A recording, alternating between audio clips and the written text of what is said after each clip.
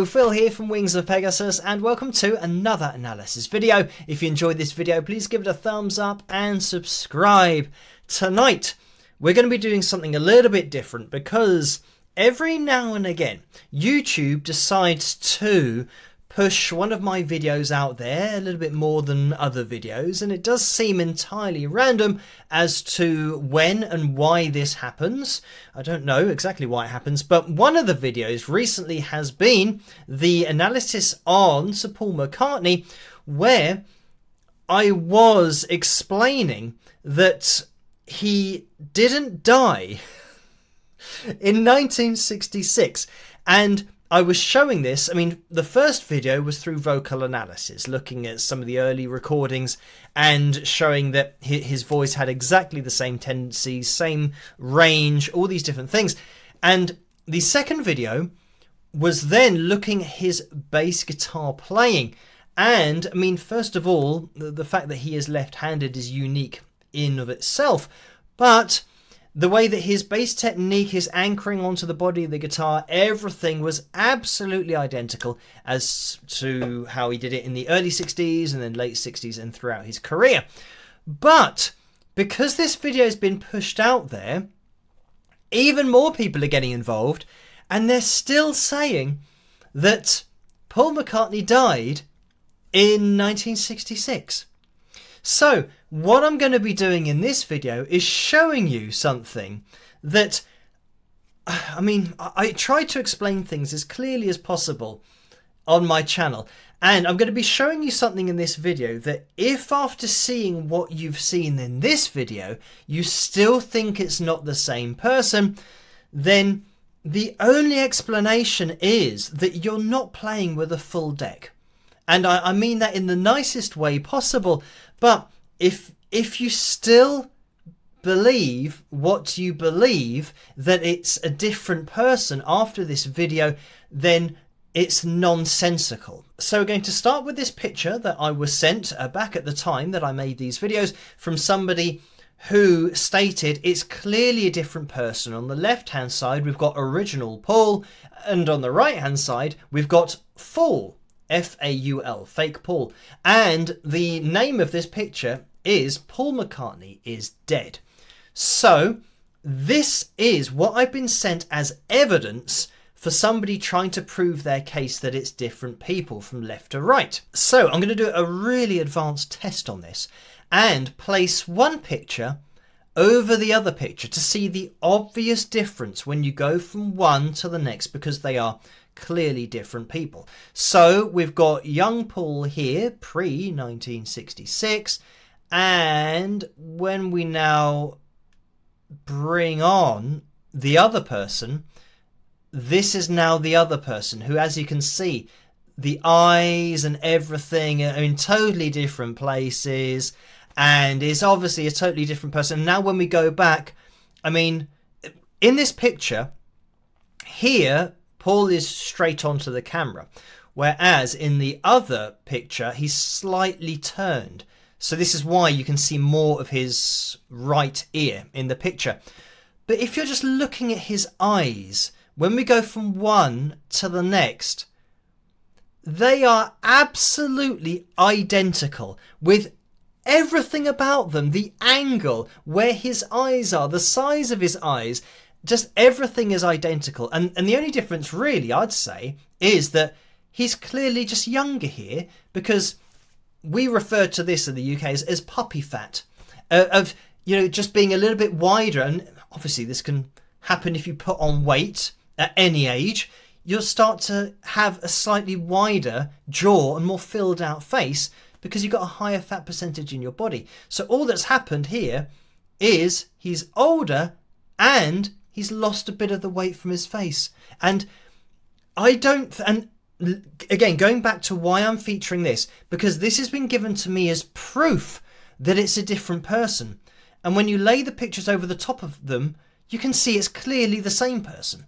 And just to touch on some of the other things that people say, like, oh, he suddenly grew 2 inches or 3 inches in height and that kind of thing, where I've already stated in my previous videos, depending on how you're standing, what footwear you've got on, your height can change by 2 or 3 inches. It doesn't prove anything. And this is it, that the quantum of proof has got to be substantial in order to say that one person is not that person anymore. It's another person who's now imitating that same previous person with exactly the same face and being able to sing in exactly the same range, have the same accent, be able to play the bass guitar, being able to play and sing at the same time with exactly the same technique of playing bass, and be left-handed, throw that all into the mix. So yeah, saying that he's a different height, that doesn't prove anything.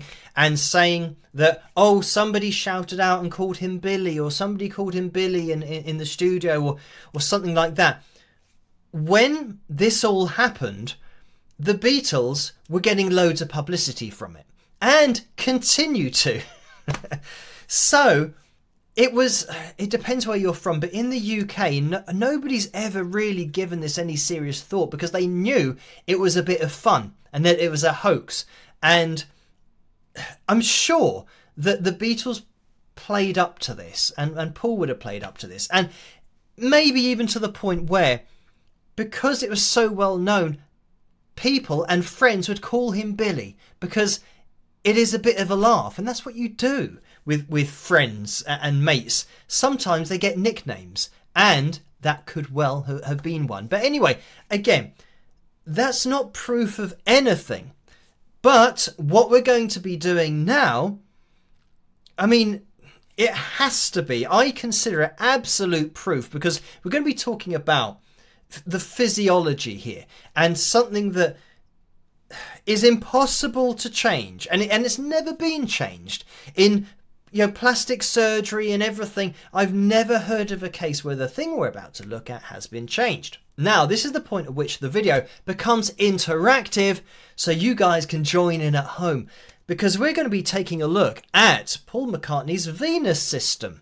And I'm not talking about a planet here, I'm talking about his veins, his physiology, the things that are part of him inherently, just the way that his veins work and transport blood. So you might be thinking, what are you on about? We're going to be taking a look at Paul's left hand. And here we have Paul in the early 60s. So this would have been before he died, apparently. And looking at his left hand, you can see how there's a prominent vein that he has that starts in the middle of his hand, and it comes down and has quite a dramatic turn up. So it's like a U shape, and it goes up towards actually his middle finger, even though it starts out probably more in line with his little finger. And it's just one prominent vein that's got this very unique shape to it. And let's have a quick lesson on how blood works, and here how you can see the vein because there is blood that is flowing through that vein. Now, if I hold my hand up like this, you won't be able to see any veins because there's no blood flowing to the veins, because I've got my hand up in the air. And now I'm standing up, obviously, so you guys can look at my hand.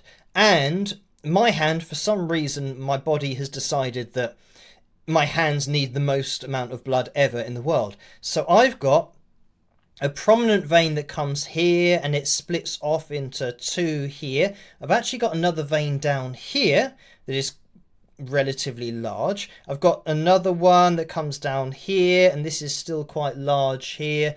So my hand looks nothing like Paul McCartney's hand. He's got one that is kind of hooking round here and then curling up towards his finger, and my veins look totally different. So if you want to see the veins in your left hand, just hold it down by your side for a while, make sure that you get some blood flow to it, and then you'll start to see the veins and how many you have and the directions, and you'll be able to see whether you have one prominent vein that does this. Starts in the middle of your hand, goes down towards your little finger, but then curls up towards your middle finger.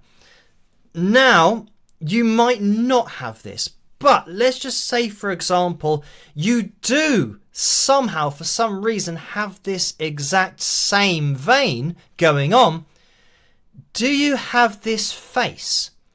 Because you've got to pair it all together. So we are going to be taking a look at a couple of other pictures from the early 60s.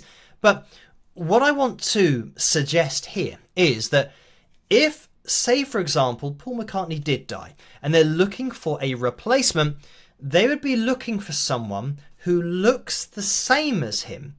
But there's absolutely no way they would be able to edit that person's venous system, the veins that are running through their body. They would just find somebody who looked exactly the same and could do everything to exactly the same level as the person that they're replacing. But their veins would not be the same. That's the kind of detail that, unfortunately, if they said, okay, we've got a guy, he looks exactly the same in every single way, but unfortunately, he's got a different venous system and his veins are different. There's no way, and I've never heard of this, of surgeons being able to go in and move the veins from your bodies or your body into different places to now look like the person you're replacing. And if somebody is claiming that that is what's happened, then like I said at the beginning of this video, you're not playing with a full deck. But let's move on to the next picture. And here we go. And this is obviously very early on. We've got Paul playing bass here. And look at this vein that starts in the middle of his left hand and comes down and now loops up towards his middle finger. And it's one prominent vein that we get. So this matches up. And again, this is early 1960s. So it matches up with the other early 1960s. So the final one we'll look at is early 1960s. And you can see that he's got on a bracelet here. But you can see the vein is just poking out between his shirt and the bracelet. And it comes down.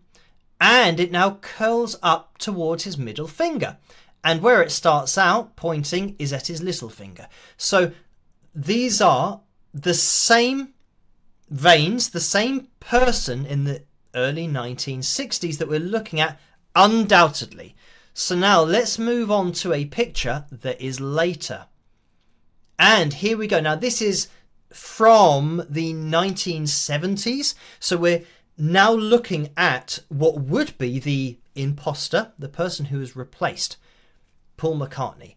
And have a look at this vein on his left hand, how it starts in the middle of his hand, comes down towards his little finger and curls up towards his middle finger. So again, there's no explanation for that. This is the same person, because this vein is doing exactly the same thing. So now let's bring in another picture here. It looks like it's around the same period. And here, middle of the hand, comes down and curls up towards the middle finger.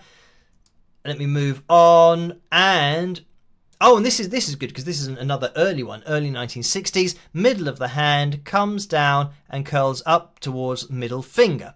And just to get right up to date, and I assure you that if you were with Sir Paul McCartney and he showed you his hand, I mean, when it's got blood flow to it, you would see the same vein. And here you can't really make it out too clearly because he's got his hand up in the air. So it means that he hasn't got blood circulating to his hand in a uniform way as you would have if your hand was below the level of your heart. But anyway, here you can see there's clearly a vein that is starting in the middle of his wrist, and it comes down here, and you can see that there's the blue colour of a vein going up here, but it doesn't have as much blood flowing through it. But I mean, all you need to do is ask him to show you his hand, and he would have the same venous system. So the pictures that I've shown you tonight, and this for me rules out absolutely everything else, because hopefully you did this experiment at home and you've now realized that having this in your hand is so unique that even if you have this same appearance of a vein, you would then have to have the same face. So that it's just there are too many variables here for it to even be considered that this could be a different person that has the same venous system in their body, and therefore it's got to be the same DNA that has provided that same vein in that same hand. So yeah, I thought I'd do this video just because I'm getting so many comments about the previous videos that I've made, and I've never mentioned this before, but if anybody else sends me messages saying, oh, I think that he died and that they replaced him, then I can't help you. If you've watched the video that I've just made and you still think that it's not the same person, I can't say anything.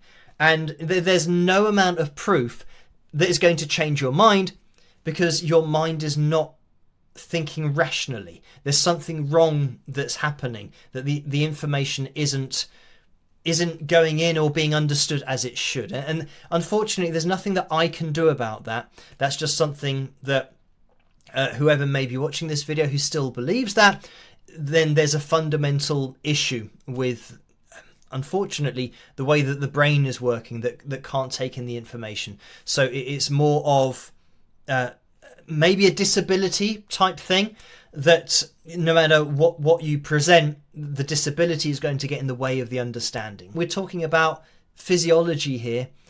We're not talking about somebody calling out a name or somebody wearing cowboy boots in a photo and then being barefoot.